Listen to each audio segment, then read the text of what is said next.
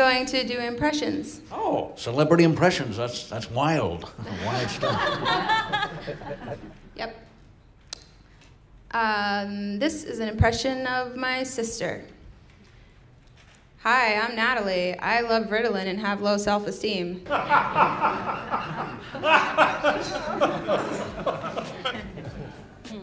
Thank you. G'day gang, my name is Jackson for Lunch for Louie and you are watching Between Bread. Let's make an Aubrey Plaza. Aubrey Plaza was born in Wilmington, Delaware. Now I couldn't get my hands on any blue crabs, so instead we're starting off by making some peach pie filling. I'm only going to make a small amount for the purposes of this sandwich. If you did want to make a whole pie, I'll include the quantities you'll need in the description below. Grab yourself 3 peaches, pip them, slice them, and into a bowl. To this we will add 2.5 tablespoons of brown sugar, 2.25 tablespoons of white sugar, the zest of about 1/4 of a lemon and some of its juice, and a dash of vanilla extract or vanilla paste. Gently mix this to combine and then leave on the countertop or in the fridge for anywhere between half hour up to an hour. After that time it should have let go of its juices. Strain them into a pan and set off to the side. Pop your peaches back into the bowl, and to this we're going to add a pinch of cinnamon, a pinch of corn flour, and another small amount of vanilla paste. Mix that all through and again set off to the side. Bringing back our peach liquid and popping onto low heat. Once that comes up to a simmer, we'll turn off our heat and add a tablespoon of all-purpose flour. Mixing this until it forms a paste and then adding back in our peaches. Mixing our paste and peaches until the peaches have good paste coverage.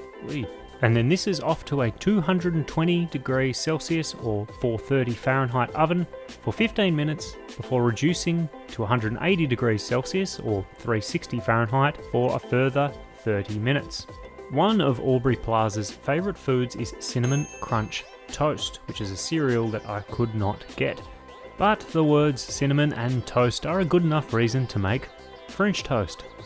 So cut yourself 2 slices of thick white bread.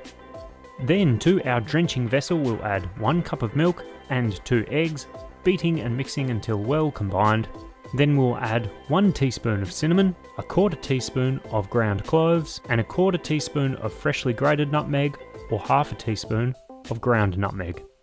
Mix well to combine, and then we'll pop a pan with some butter over very low heat.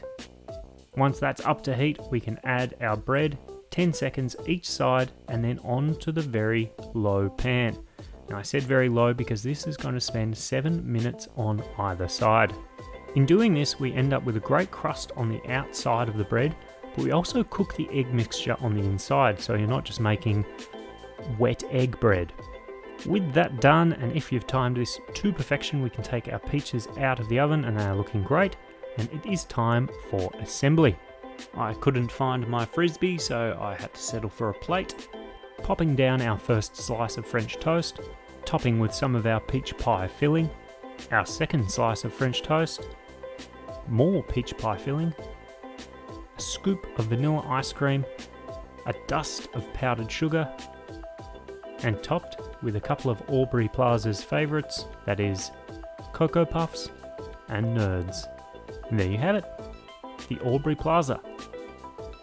It looks very good, it looks very sweet, but how does it taste? Alright, here it is again, my head. The Aubrey Plaza, 3 firsts here.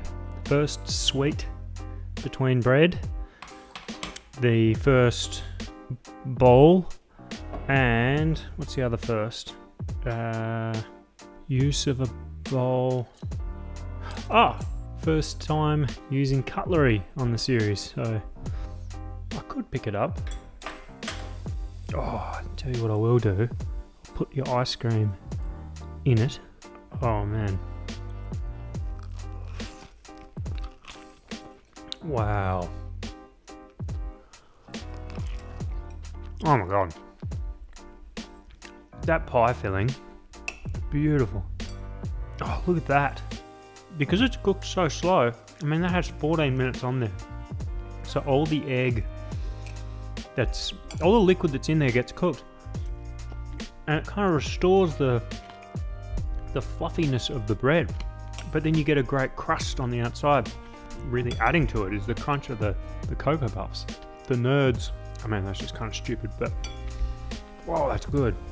I don't eat a huge amount of sweets, so this is, it's gonna make me cry. One of my pet peeves is I think people see that in a recipe and they think, oh, that means a shitload of cinnamon. I'm just gonna add the world's cinnamon. You know, I've had cinnamon scrolls that taste like you're doing the cinnamon challenge. They're both, this French toast recipe and the recipe for the pie filling, I think have really good amounts of cinnamon because it's something that I am picky on. I'm not picky with a huge amount of stuff with food, but over cinnamoning things, adding too much cinnamon is one of them.